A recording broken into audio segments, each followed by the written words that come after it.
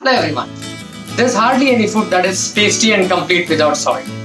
Salt is an integral part of almost everything that we eat, and its importance is underlined during its absence rather than its presence, right? In this video, let's look at all the problems that high salt diet causes to your health. We'll start with the sources of very high amount of salt in our diet, and then look at the exact mechanism how it causes problems to our health. And trust me, it's not just about high blood pressure, there is much more to it. And then finally look at some of the easy and realistic ways of controlling our salt intake. सरदार, मैंने आपका नमक खाया सरदार। अब गोली खा। You may be surprised to know that the severity is so much that even WHO has taken up this agenda of decreasing the dietary salt intake by at least 30% by 2025. So do watch this video till the end so that you get complete information about the salt intake, the problems caused by it, and some realistic ways of handling this modern day problem.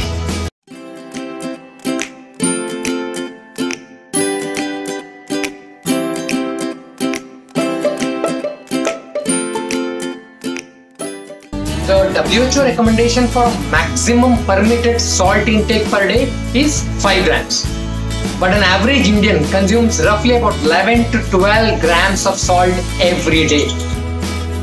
Which means almost all of us are consuming more than double the amount of permitted salt every single day.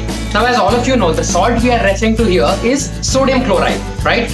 So each gram of salt has 387.6 milligrams of sodium. So 5 grams of salt will have roughly about 2 grams of sodium. So please remember these two numbers, that is the maximum permitted salt intake per day is 5 grams, and which is equal to the maximum permitted sodium intake per day is 2 grams. Now let's look at the amount that goes into our stomach with various foodstuffs. Historically, ancient human beings used to consume very less amount of salt, that is roughly about 1 gram per day. That was mainly because they would consume fresh meat with less than 0.5 grams of salt per pound, or plant products with very low amount of salt. But with modernization, the amount of salt intake gradually increased. To begin with, it was mainly used as a means of preserving food, and then obviously for the taste aspect of it. Eventually, salt became so integral part of human life that oppressive salt tax was even responsible for the French Revolution. And even in India, salt tax led to the civil disobedience and the famous march led by Mahatma Gandhi. We can divide our salt sources into 3 categories. The first category is homemade food, restaurant food, or fast food outlet food with very high amount of added salt in it. The second category is the packaged or the processed food, where a high amount of salt is added to it, both for the taste aspect as well as for the process of making it last long. Well, in this, actually, the high amount of sodium or the salt that is added is displayed in the nutritious information, but somehow we fail to acknowledge that. And the third category is plenty of locally available snacks in the bakery with absolutely no nutritional information present in it, but of course having very high amount of salt in them. Studies show that the main contributor is category 1, that is the salt added to our day-to-day food. May it be gravy or any other snack, we Indians just love adding a little more salt to it. And advertisements only contribute in creating that impression in our mind that salt is healthy because of the added iodine or iron in it. अब नमक ही ले लो।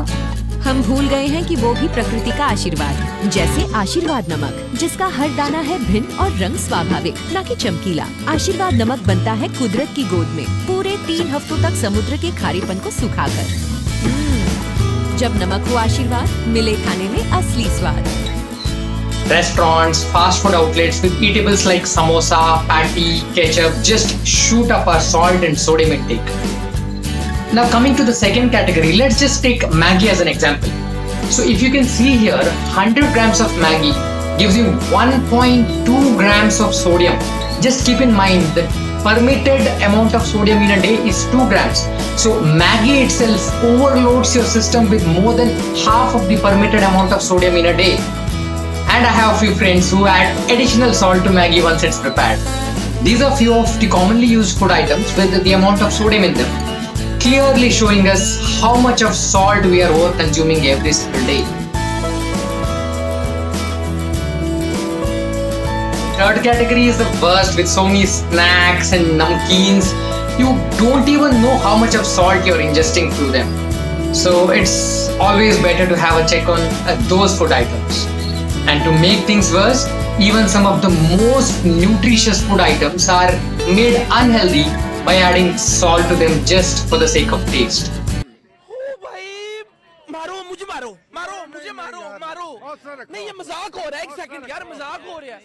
Okay, now that we know the sources of a very high dietary salt intake, let's just try to understand why exactly is it bad.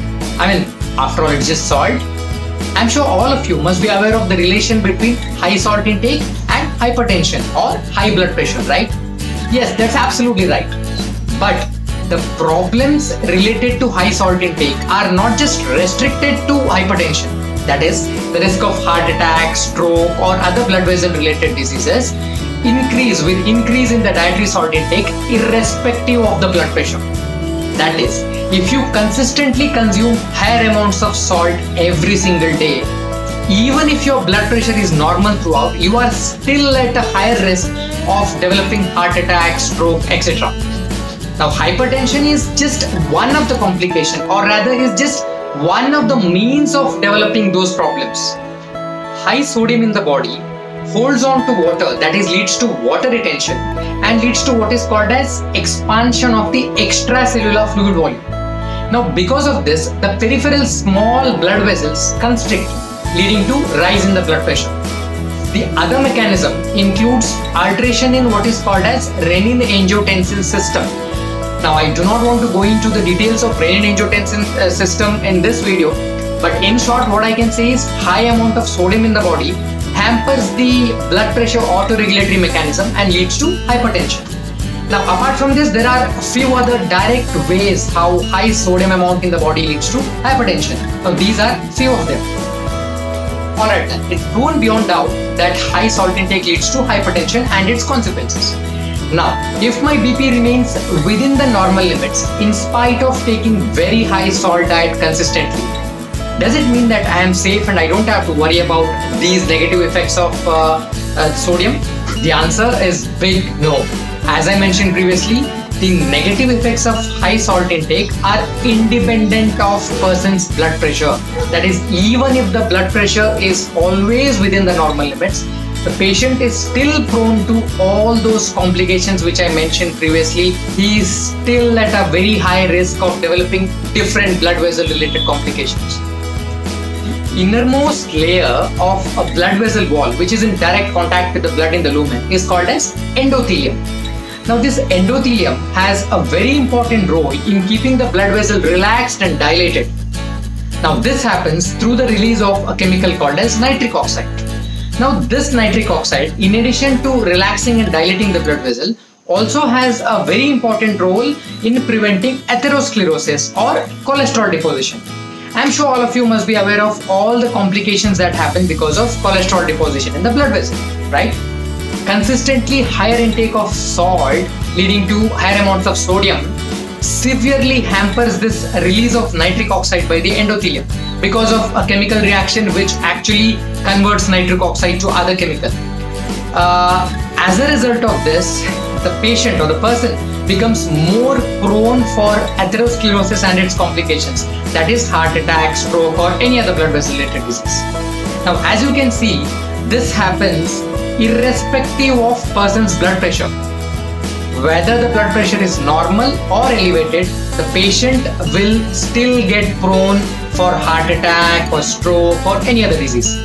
And you can also notice that there is no way one can predict this, and it comes to notice only when the patient has complications. So a big reason for us to have a check on our salt intake. Another problem with salt, as I mentioned previously, is that it holds on to water, and losing weight becomes increasingly difficult if you regularly hog on a high salt diet. So do make sure to include low salt diet in your fitness regime. Now that we know about the sources and the problems associated with high salt intake, let's have a look at some of the easy and practical ways of cutting down our salt intake. A very important point I want to make here is the taste of a low salt food and low sugar food is more of a developed taste.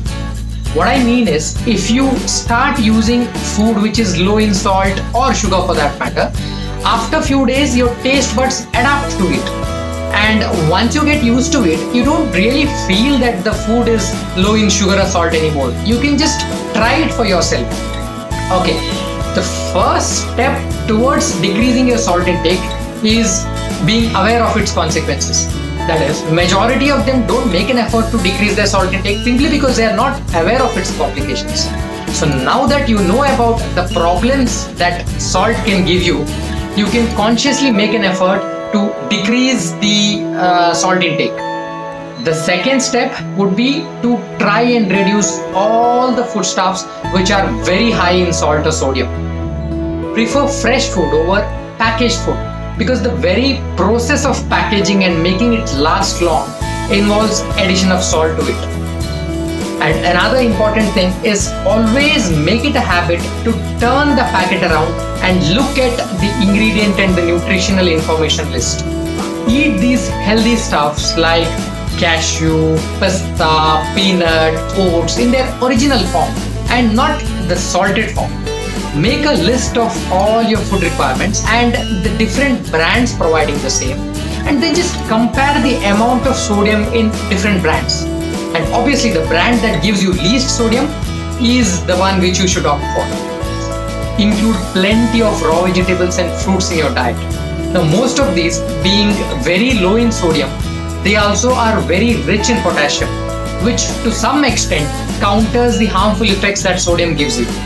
When you buy spices, try to make some conscious adjustments and alterations, like prefer garlic powder over garlic salt.